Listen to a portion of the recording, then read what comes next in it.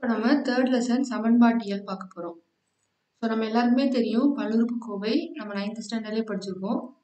அதாவது P of X, H of X, G of X அப்படிங்கிற நம்ம பல்லுறுப்புக்கோவை என்ன செய்வோம் மென்ஷன் பண்ணுவோம். அதாவது அது ஒரு சமன்பாடு. ஸோ அந்த சமன்பாடு நமக்கு 4 வகையாக இருக்குது. ஸோ 0 அப்படிங்கிற மாறிலியோடு இருந்துச்சுன்னா ஒரு பல்லுறுப்புக்கோவை அது பூஜ்ஜிய பல்லுறுப்புக்கோவை. ஸோ 2 படியுடைய பல்லுறுப்புக்கோவை இருபடி பல்லுறுப்புக்கோவை. அது மாதிரி 3 படி முப்படி பல்லுறுப்புக்கோவை. 4 படியுடைய பல்லுறுப்புக்கோவை நாற்படி பல்லுறுப்புக்கோவை. ஸோ இருபடி பல்லுறுப்புக்கோவை அப்படின்னா நமக்கு x² + 2x + 4 = 0. அதாவது இந்த அடுக்கு 2 இருக்கும். இதே முப்படி பல்லுறுப்புக்கோவை அப்படின்னா ஸோ 2x³ இருக்கணும். நாற்படி பல்லுறுப்புக்கோவை அப்படின்னா 3x⁴. ஸோ இந்த மாதிரி அடுக்கு எந்த அடுக்கு எதில் ஸ்டார்ட் ஆகுதுங்கிற பொறுத்து தான் நம்ம என்ன பல்லுறுப்புக்கோவைன்னு சொல்லி சொல்ல முடியும். இப்போ இருபடி சமன்பாடு. ஸோ ஒரு இருபடி சமன்பாடு எப்படி இருக்கும்? ax² + bx + c = 0. இந்த இருபடி சமன்பாடை கொண்ட பல்லுறுப்புக்கோவைக்கு நமக்கு மூலங்கள் பார்த்தீங்கன்னா நிறையா இருக்கு. ஸோ அதில் ஒன்று -b ± √b² - 4ac/2a. இது ஒரு மூலங்கள். அடுத்தது இருபடி சமன்பாட்டிற்கான வியட்டாவின் சூத்திரங்கள். ஸோ வியட்டாங்கிறவர் நம்ம இருபடி சமன்பாடு அதே தான். ஸோ அது மாறாது. ஆனால் நமக்கு மூலங்கள் மாறிக்கிட்டே இருக்கும். அந்த மூலங்கள் வியட்டாவின் சூத்திரங்கள்.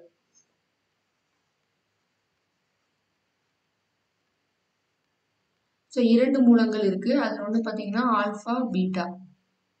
அடுத்து பார்த்தீங்கன்னா மூலங்களின் கூடுதல் ஆல்ஃபா + பீட்டா. மூலங்களின் பெருக்கல் நமக்கு என்னது? Alpha beta.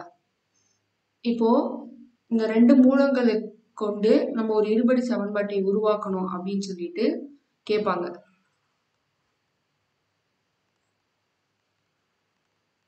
அதற்கான இருபடி சமன்பாடு என்னது? x² - மூலங்களின் கூடுதல் x + மூலங்களின் பெருக்கல் = 0. இதை நம்ம ஷார்ட்டா x² - மூலங்களின் கூடுதல் x + மூலங்களின் பெருக்கல் = 0ன்னு சொல்லலாம். இப்போ இந்த இருபடி சமன்பாடை மட்டும் வச்சு ஒரு எடுத்துக்காட்டு சம் பார்க்கலாம். ஸோ நமக்கு ஒரு இருபடி சமன்பாட்டில் வடிவத்தில் ஒரு சம் கொடுத்துருக்காங்க. பொதுவாக நமக்கு இதோடைய மூலங்கள் என்னது? ஆல்ஃபா பீட்டா தான். ஆனால் நமக்கு இந்த ஆல்ஃபா பீட்டாக்கு பதிலாக ஆல்ஃபா +2 பீட்டா +2. ஸோ அதே மாதிரி இன்னொன்று பார்த்தீங்கன்னா இந்த ஆல்ஃபா ஆல்ஃபா + பீட்டா = என்னது? -b/a. Alpha beta = c/a.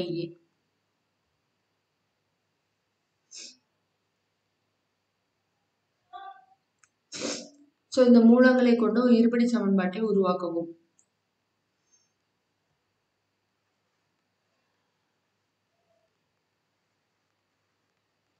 இருபடி சமன்பாட்டுக்கு ஃபார்முலா x² - மூலங்களின் கூடுதல் x + மூலங்களின் பெருக்கல் = 0.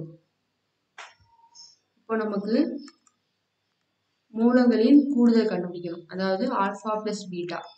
இந்த இடத்துல நமக்கு ஆல்ஃபாக்கு பதிலாக என்ன இருக்கு? Alpha +2 + beta +2. அதாவது ஆல்ஃபா + பீட்டா +4. ஸோ நமக்கு தெரியும் ஆல்ஃபா + பீட்டா என்னது? -b/a. ஸோ இது நமக்கு ax² + bx + c = 0. இப்போ இந்த இடத்துல ஏங்கிறது நமக்கு என்னது? இந்த 43. சாரி, பிங்கிறது 43. ஸோ இங்கே b நமக்கு மைனஸில் இருக்குது. அப்போ 43/a நமக்கு 17. Next alpha beta c/a. So c இங்கே நமக்கு என்னது? மைனஸில் இருக்குது. 73, a 17. இப்போ இந்த இடத்துல ஆல்ஃபா ப்ளஸ் பீட்டாவில் -43/17 + 4 17 எடுத்தோம்னா -43 +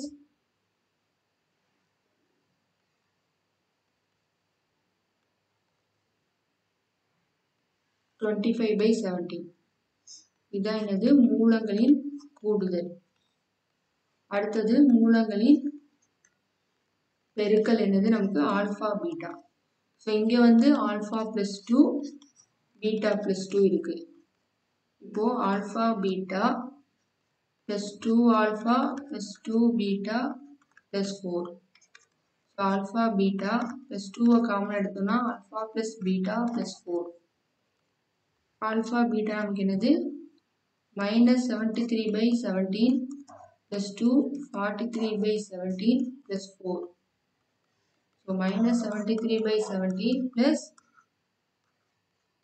17 + 4.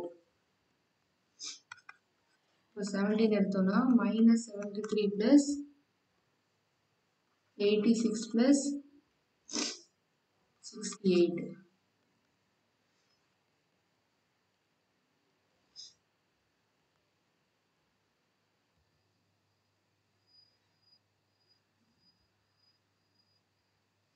சாரி, இந்த இடத்துல ஆல்ஃபா ப்ளஸ் பீட்டா வந்து நமக்கு என்னது மைனஸ். ஸோ அப்போ இதை மல்டிப்ளை பண்ணோம்னா நமக்கு மைனஸ் வரும்.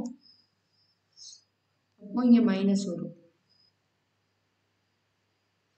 ஸோ இது ரெண்டையும் நம்ம ப்ளஸ் பண்ணோம்னா 159, அதாவது -159 + 68. இப்போ இதை வந்து நம்ம மைனஸ் பண்ணோம் ஈக்குவல் டு -91/17. இப்போ நெக்ஸ்ட் நம்ம அதாவது இது மூலங்களின் பெருக்கல். இப்போ இதை வந்து நம்ம அந்த இருபடி சமன்பாட்டில் அப்ளை பண்ணணும். x² மைனஸ் மூலங்களின் கூடுதல் 25/17x -91/17 = 0. இப்போ இதை நம்ம என்ன பண்ணணும் 17 ஆல் பெருக்குக. ஸோ அப்போ என்ன வரும் x² × 17 -25/17 × 17 -91/17 × 17 = 0. இப்போ இந்த 17 வந்து கேன்சல் ஆகிடும். ஸோ லாஸ்ட்டாக நமக்கு 17x² -25x -91 = 0.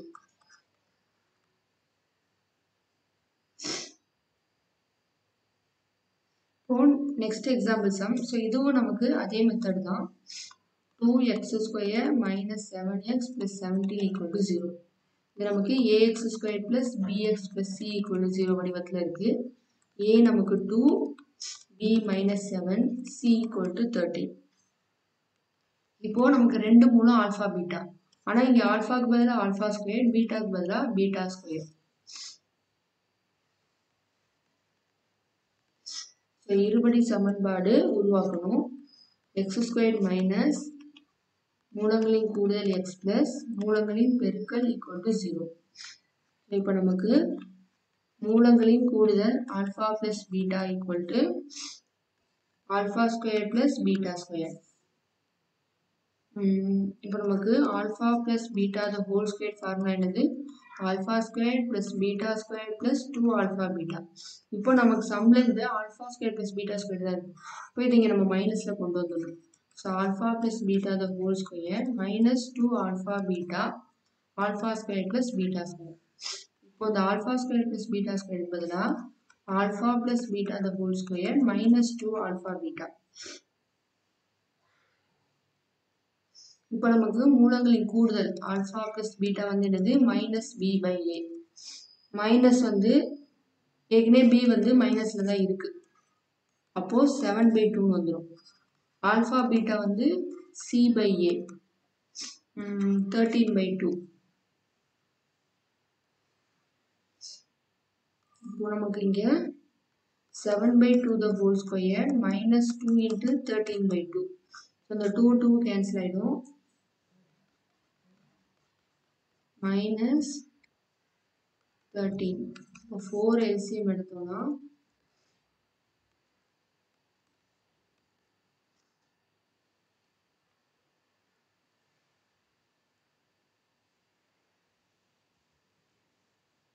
-3/4. மூலங்களின் கூடுதல். அடுத்து மூலங்களின் பெருக்கல் ஆல்பா பீட்டா.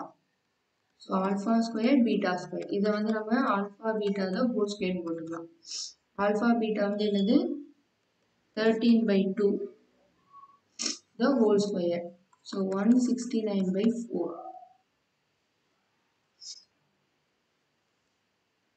மூலங்களின் பெருக்கல். இப்போ நமக்கு இருபடி சமன்பாடு என்னது x² மைனஸ் மூலங்களின் கூடுதல் -3/4x பிளஸ் மூலங்களின் பெருக்கல் 169/4. So x² plus 3/4x plus 169/4 equal to 0. So இதே வந்து நம்ம 4ஆல் பெருக்குக. 4ஆல் மல்டிப்ளை பண்ணோம்னா 4x² plus 3x plus 169 equal to 0. இந்த டிவைட்ல இருக்க 4 நமக்கு என்னது கேன்சல் ஆயிடும்.